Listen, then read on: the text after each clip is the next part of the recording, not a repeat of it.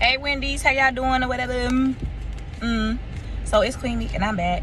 So I am a product reviewer. Of course, I just got back getting me a junior bacon cheeseburger and some nuggets, regular nuggets. Oh, still warm. But what I did see, I saw a sign, right? I saw a sign that y'all had outside of like while I was in the drive-thru. I saw a sign about childhood cancer awareness, and this little wristband for $2. So it basically, it's a donation and you get the wristbands, and it says let there be gold on the wristband. It has 2023 Wendy's and then 2024. So this is really, really cute.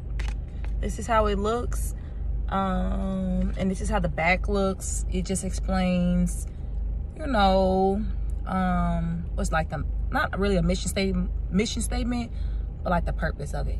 I think also it would be very important. Oh, it also says that $1.70 of every $2 wristband sold in 2023 will benefit the Faris Foundation, which I think that's a blessing. That's really, really great.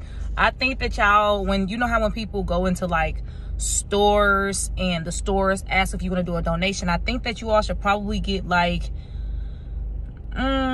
maybe see if your trainers or workers could do the same thing to promote this, because I feel like this is for a good cause. I like supporting, but I saw the sign, the guy at the window didn't even know what I was talking about, and he just was like this, and I'm like, this is the cancer awareness, childhood cancer awareness wristband. So yes, so like I said, I do appreciate this. I'm going to support, but I think that'll be I can't even talk right now. That'd be a pro that y'all should probably do, like actually have your workers to promote this a little bit more outside of the sign. Because if I didn't even see the sign in the grass away from the drive-thru, I wouldn't even have known at all. But I do appreciate y'all. This is very, very good and for a good cause. So good job, Wendy's. And also shout out to the Faris Foundation as well.